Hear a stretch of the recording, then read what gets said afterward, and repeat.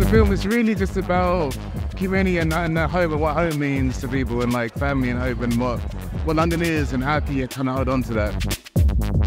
So the idea I had when I was at a barber shop, you know what I mean, about this guy was doing smash and grabs. I was like, oh wow, I just thought, oh man, I really want to see that film. I'm really excited about the story. I was doing a short film with Kibwe at the time, pitched it to him. He was intrigued, and then a couple months later, we was like in a barbershop doing Reservoir Dogs in a barbershop as a taster tape in 2014, and now we're here. We formed a bond. We kind of made a family on set, really. It was just like, we spent lots of time bonding and like really learning material in the world that we built, and then just they sunk into it and just really inhabited it. It was an amazing experience. It's so London, so specific that we're talking about universal themes, universal evolutions, and that's why we wanted to make something very London and very global. So that's what the kitchen is.